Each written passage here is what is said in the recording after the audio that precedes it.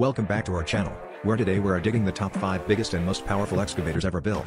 These big machines are like the Arnold Schwarzeneggers of the construction world, flexing their massive metal muscles. So let's start.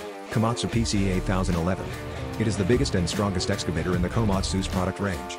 With an operating weight of 790 ton. It generates an output of 4,020 horsepower. This monster has a fuel tank capacity of 3,679 gallon. And it is 32 feet tall. Liebherr R9800 G6. It is so big in size that it has to be taken apart and shipped in multiple loads and assembled again next to the site location. With an operating weight of 800 ton. This machine gives an output of 4,560 horsepower using electric motors. Its fuel tank capacity is 4,649 gallons, that's about 64 times more than that of an English double-decker bus. It is 34 feet tall. Hitachi X8000-7. It is the largest excavator in the Hitachi range.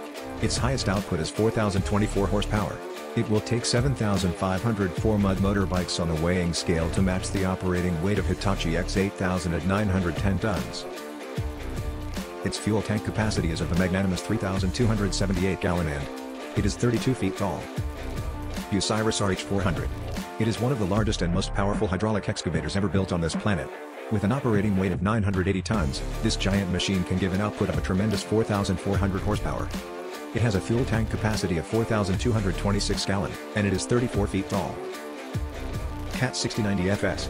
It is the world's biggest and the most powerful excavator. With operating weight of 1,100 ton. This beast of a machine has an output of 4,500 horsepower, which is roughly equal to what 5 Bugatti Veyron can generate together.